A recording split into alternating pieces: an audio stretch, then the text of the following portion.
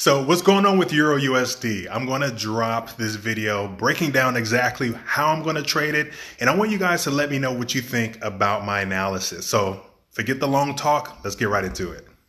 Hey guys, so we're looking at Euro USD. If you've been following us for a while, you know that we love to start on the higher time frame because it gives us a directional bias. We want to know what direction that this pair is doing overall. So I'm going to start on the weekly, guys, and I am going to shrink my chart up a bit.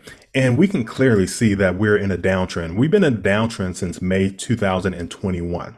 And we should understand why the euro is in a downtrend. So obviously, guys, we know that it's been in a downtrend because we know the euro is affected by the Ukraine-Russian war. And so if you guys can recall, I made a video back at the end of February / beginning of March this year, 2022, that my bias is a sell and it's going to be making new lower lows. So a lot of indicators and price action isn't going to work because of the war. And so first off, my bias is still short.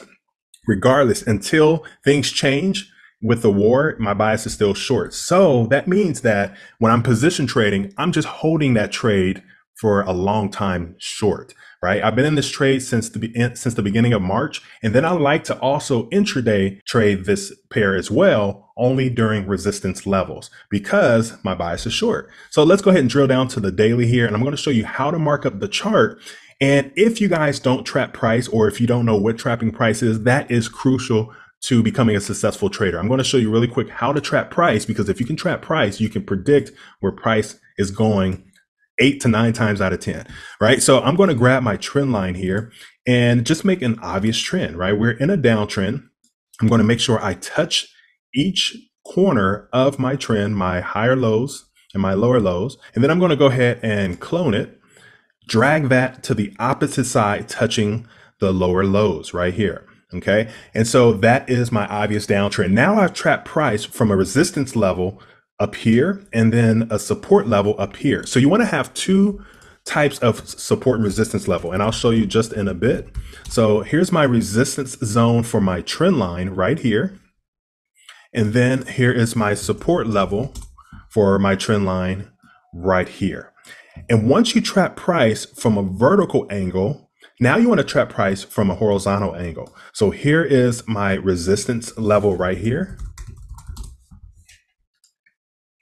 This is my horizontal resistance level, and then my support level down here at the bottom. All right, so it makes sense. So now what I'm going to do is drag my trend line to where price is currently at. Drag my trend line to where price is currently at. And you want to make sure that your trend line is still respecting your lower lows and then also my higher lows, because now price is not escaping. That's called trapping price. And now I have my resistance level right here. So why is this my resistance level horizontal? Because we can see a number of candles and wicks respecting this area here. So I don't just draw a skinny line. I like to draw a pretty thick rectangle because it gives me room to where price can possibly go through. Okay. Same here with my support. I like to draw a pretty thick rectangle line just so that my candles can have room to pierce through them. So we can easily see, so I'm going to drop down to the 4 hour so we can see this a little bit more clearly. And we can see that there is a pretty thick bullish candle right here. Okay. And it is approaching our resistance zone right here. And then also our resistance zone up here. So it gives us enough room to decide what to do. So two things I'm going to do. I'm going to enter a sell at resistance level right here when price continue to push to the upside. So let's just say anywhere between 0.988, 3, anywhere between that area. And then also this level right here. This is also a support level right here where it touches our resistance line. So this was a previous support level. We can see that price had came to this level and bounced to the downside.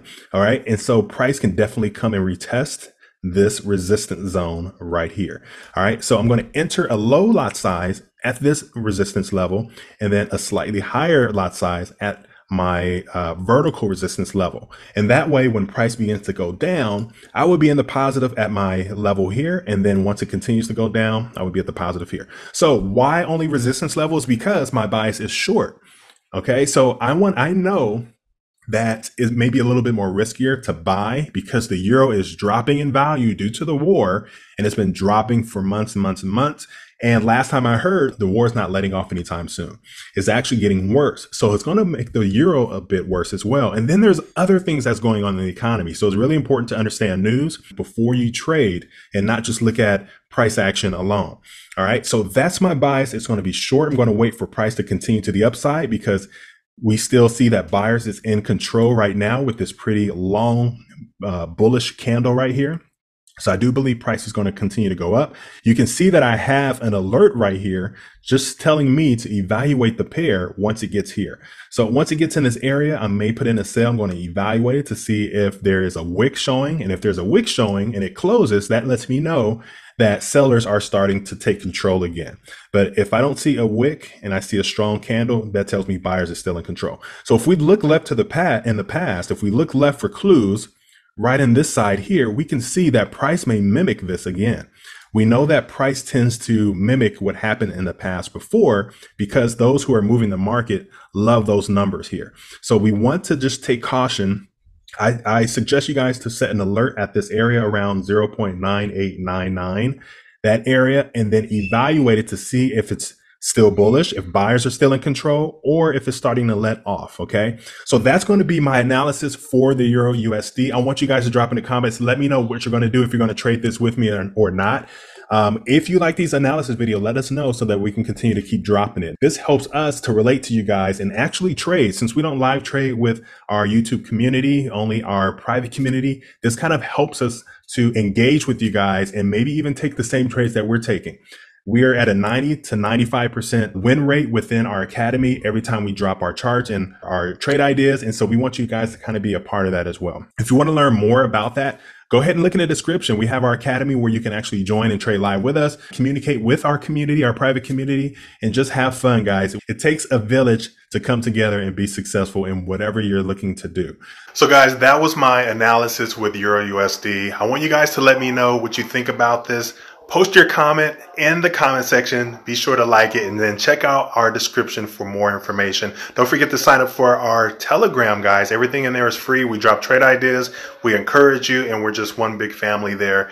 And guys, above all, risk management is king. I risk no more than 1 to 2% of my entire account when I trade. And so I want you guys to be able to do the exact same thing.